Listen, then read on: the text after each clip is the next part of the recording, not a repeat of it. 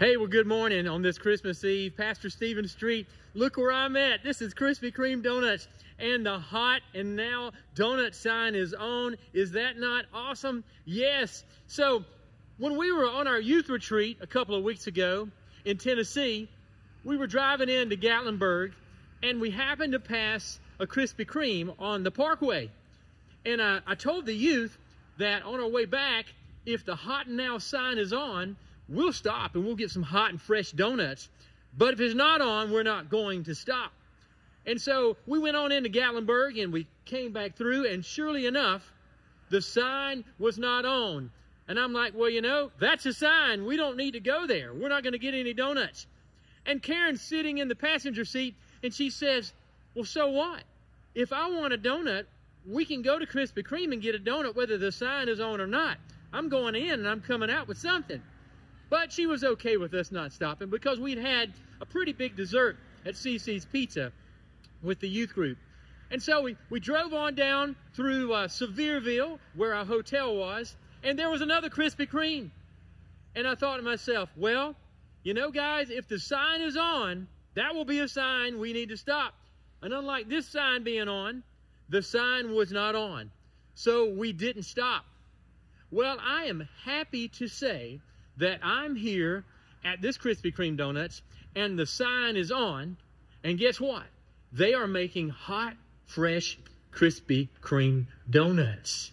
And that's a sign to me that I'm going to need to get me one of these donuts before I finish this video this morning. Just so happens to be, I don't know how well you can see in there, but they are making them. And I'll tell you what, there they come. They're starting to come through right now. And look at that angelic glaze that's being poured over those donuts. Man, there is nothing like a hot Krispy Kreme glazed donut. I mean, it just melts in your mouth. Well, I'm telling you all this because so many times in our walk with Christ, we're looking for an obvious sign, you know, for a light to be on, when indeed God has already placed within us what He desires us to do. And we don't necessarily need some outward visible sign saying, yes, here's a sign from God. And when we think that we need that sign, sometimes that's a fear or insecurity that we have. You know, God shows up in some pretty magnificent ways, but He also shows up in some pretty humble ways. I mean, we just look at the birth of Christ and how He entered into the world. I mean, it was a scandalous story when He came into our world as an infant. He was born to a teenage girl, an impoverished family. He was from a town of nobody. I mean, he grew up in a carpenter shop, working in a carpenter shop. So, folks, that just tells you that when we expect something grandiose and great, God sometimes surprises us in the small and the meek and the humble. And so I hope that this Christmas Eve you'll begin to realize that the manger, that the cross, and the resurrection of Christ may not have been the signs that people were looking for. They were looking for something magnificent. But indeed, He came in this world in a very simple way. The people were expecting Him to be a mighty warrior, and yet He took on the weight of the world's sin. Some would say He was a cursed Messiah because He was crucified. He resurrected from the dead, and He revealed Himself to some, but not everybody. But today He reveals Himself to us through the power of His Holy Spirit and through the body of Christ. And so as we continue this service of Christmas Eve together, may the light of Christ burn brightly in you. And I will tell you, it's greater than any hot and now sign. And as good as these Krispy Kreme donuts are, and man, are they good, and I plan on getting me one, guess what? You're going to receive a fresh, hot Krispy Kreme donut if you're good little boys and girls at the conclusion of the service today. Merry Christmas. Hey, you guys, I'm still here at Krispy Kreme. This is Hannah, and she's going to tell you what a sign means to her. A sign means to me, even though you have Jesus all the time, you may not feel like it. You may not feel that Jesus is listening to you and He's answering your prayers, but He is. Even though we may not have the light on, we still have the light of Jesus. We may not see it all the time, but He's always there, and He's always giving us and always hearing our prayers. So I just want you to know that even though you may not feel it, he's always there right next to you. Amen to that. Thank you, Hannah. Praise the Lord. Let's give a holy hand raise. Yeah, praise Jesus. Yeah, holy hand raise. How about that? I want to thank my friend Doug Sullivan. He gave me the inspiration for the Krispy Kreme sermon today. And I prayed about that. I said, Lord, do you really want me to do that? It's Christmas Eve. I think they're going to want something more holy and sacred and awe-inspiring. And the Lord was like, Krispy Kreme. Do you need to say anything else? I mean, the scripture does say, taste and see that the Lord is good. I mean, we're going to taste something really good in just a little while. And I apologize in advance for those of you who didn't take your insulin today. So take it home with you, okay? So in my little Krispy Kreme encounter, I've got a few encouraging words for you today, this evening. If you're waiting on a sign from God to do what God has already put inside you to do, you might be messing up. And I can tell you this from experience. We want these obvious signs, you know? Just go back with me. Centuries ago, the people were wanting an obvious sign that the Messiah would come in this grandiose way. And yet, the scripture was fulfilled. He came exactly the way the prophets predicted he would come. But I'm going to tell you something. There's times in my life when I've really messed up, waiting on God to give me a sign. You know, if God wants me to do this, he'll give me a sign. He'll show me this. And it's easy to do that. And if I'm honest, when I do that, I'm probably letting fear and doubt overcome me, and I justify it by saying, I'm waiting on a sign for God. I'm not going to act yet. I'm waiting on this sign from God. When what I needed to do is exactly what I said in the video. Stop chasing the sign from God and just start chasing God. Go after him. He's come after you. Go after him. And he will welcome you and he will receive you. And the beauty of it is, he's never left. You may have walked away. You may have left. You may have been dormant in your faith for a while. For whatever reason, life happens, folks. And our priorities get kind of mixed up. But he says to us through Jesus, I'm never going to leave you. I'm never going to forsake you. So when you're ready, I'll be waiting with arms open wide. I need to be more like my wife, Karen, though. I really do. Sign or no sign, I'm going in there and I'm going to come out with something. And you know, it's okay to come to church on Christmas Eve and say that. To hope that maybe God is going to say something to me. Maybe he's going to speak to me. And I believe he will when you enter into this campus and you walk into these doors and you surrender to him. The scripture says it beautiful in Romans 12. It says, therefore I urge you, brothers and sisters, to offer yourselves as living sacrifices, holy and pleasing to God. This is your form of worship. Just offer yourself. That means holding your hands up. That means closing your eyes and just being in the presence of the Most High God and offering yourself and thanking him for all that he's done for you despite you.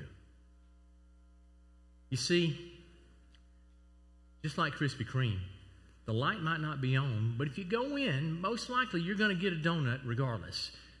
You go through the drive-thru, you're going to get something. It may not be a hot, fresh donut. I mean, it might be a lemon-filled one. Those are pretty good. It might be one of those sour cream donuts. Those are nice. Or my wife's favorite, and she's going to get mad at me, the chocolate-covered cream-filled. That's all you're thinking about now, isn't it? Do you want me to share with you how many calories is in one of those? I'm not going to do it. If I ate one of those, I would need to run all the way back to Winters Chapel Road and back here just to burn that off. I'm not going to do that. You're not either.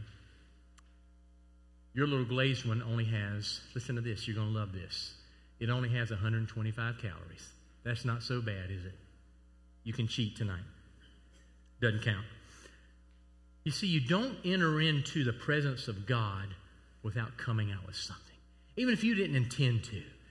if you come in and you open yourself to him, you're going to leave out with something. He's going to move in you. He's going to do that tonight, folks, this very evening. I can assure you of that during this service. And as our dear, precious Okowa told our teenagers on their winter retreat, she says every Sunday at Misty Creek, she says, I feel born again. She told our teenagers that. Do you know what it's like to be born again? Do you know what it's like when you approach Christmas and Christ is born anew in your heart? Well, Stephen, I was born again back in 1976, 1982, or 2008 on that youth retreat, or whatever it was. But to let him in again. Make your heart his Bethlehem. Make your heart and your life his home and a living testimony for who he is and what he came to accomplish and what he did accomplish through you. You see, God broke down the walls that separated us from him by giving us Christ. We can have an intimate relationship with him. A nearness unlike anything you could experience. So when I see the manger, the cross, and the empty tomb, that's my sign. And it's shining brighter than any donut sign ever could. But I will say it is a brilliant marketing tool, isn't it? You may not know which you may not know which way God is directing you, but you know that the way he's directing is going to go through him. I want everything to go through him. If it's not going through him, if it's not from him, if it's not his idea, if it's not his prompting, then I want to fail at that. I want to be in line with his will, his desire, his call for my life. Because I know if I go my own way, I'm going to fail miserably. I'm going to fall flat on my face, constantly trying to look for some sign. Instead, I want to be looking for him. And the beauty of being a pastor, standing up before you, is that I'm looking at him right now. The beautiful body of Christ is who you are. You represent him. Jesus tells us in the Gospel of Matthew, you are the eyes, the ears, the nose, the mouth. You're the body of Christ. And when the body of Christ is active and moving around here, we say, the body in motion. I did win a breakdancing contest in 1988. I'm not going there tonight. I would break something if I did. So don't chase after that neon sign. Instead, go chase after God. And if I'm honest with you, his goodness is always running after you, wanting you to come back. I've got you, my child. I love you. I'll take care of you. I'll provide everything that you need. Not everything that you want, but everything that you need. He promised us that we would not need to be worried. He says worry doesn't add 1 second, 1 day, 1 minute to your life. It only takes away. I'll provide what you need to eat, where you need to sleep, and your clothes. And all those things. I will take care of you. And you know how he does that many times? He does that through the body of Christ. He does that through others. When sometimes we don't necessarily need a handout, we just need a hand up. And I'm so pleased to say that after last night's night of Christmas worship, which, by the way, there were 300 plus people in this place last night. Thanks be to God. The wings were full. It was full in here. People downstairs. Thank you for the generous gifts to 3 of the mission organizations that we support in our community. Thanks to you and your generosity in this missional church, there are people who will have food, shelter, and clothing, and 40 kids will have Christmas gifts to open tomorrow, thanks to your generosity and your humility. That's what Christmas is all about. Now, this good news is better than any hot glazed donut. It is. But you're still going to get one.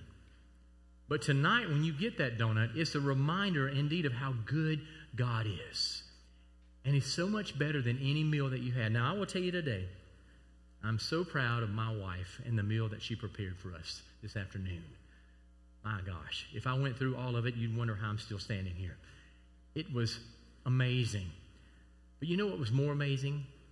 Was to have my mom and dad all the way from Florence, South Carolina, usually 6 or 7 hours away, but because there's a bridge out in Columbia, more like a 9-hour trip for them.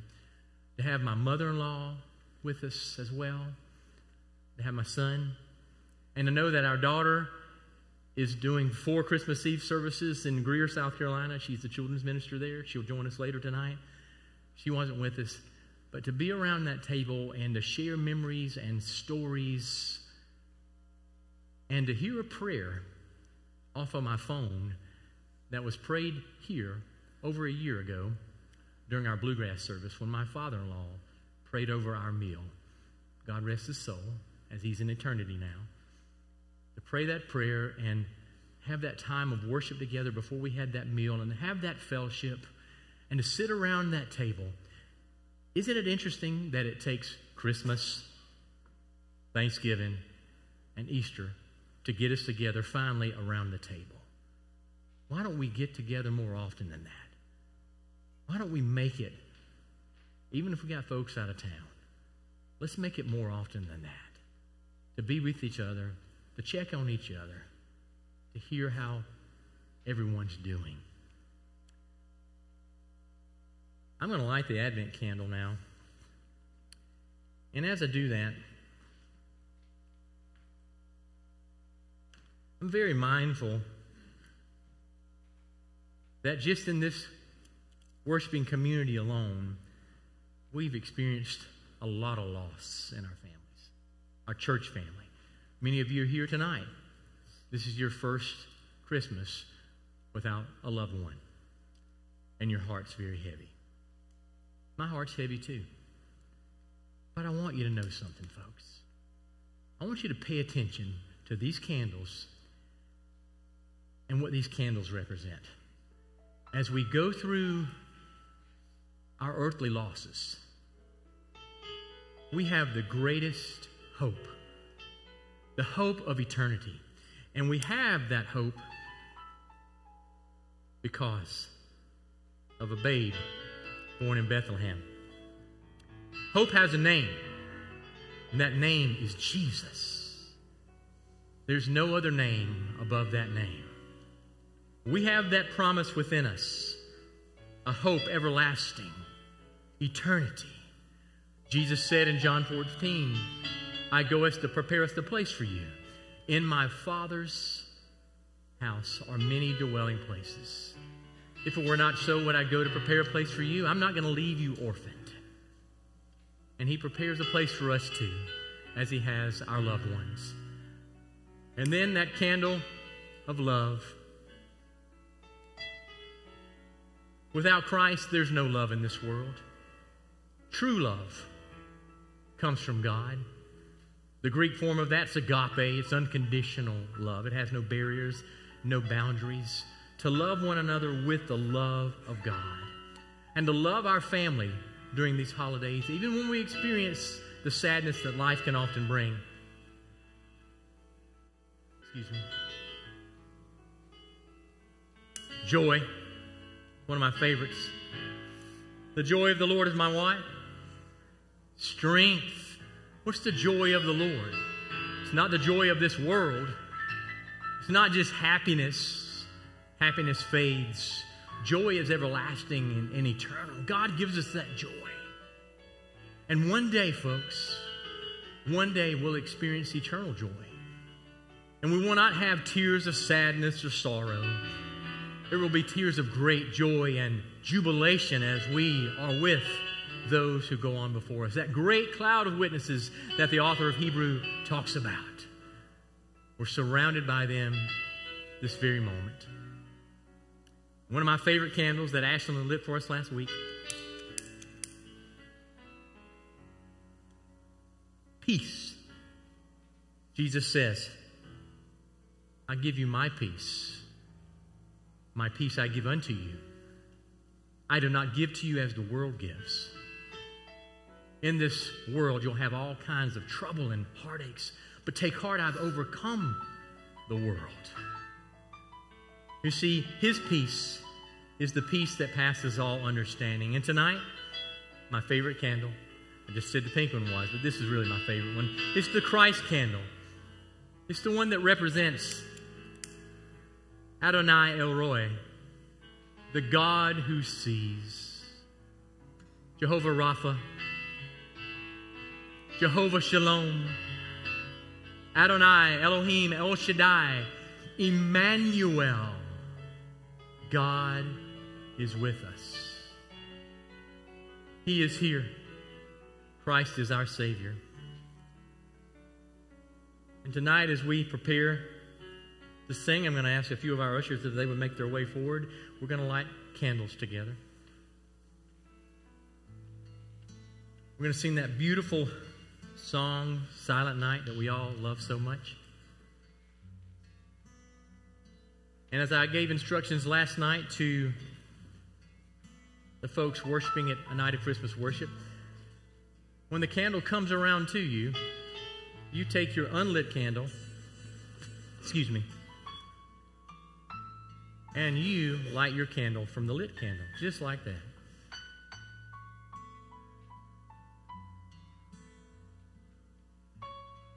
The psalmist reminds us that even though we might say,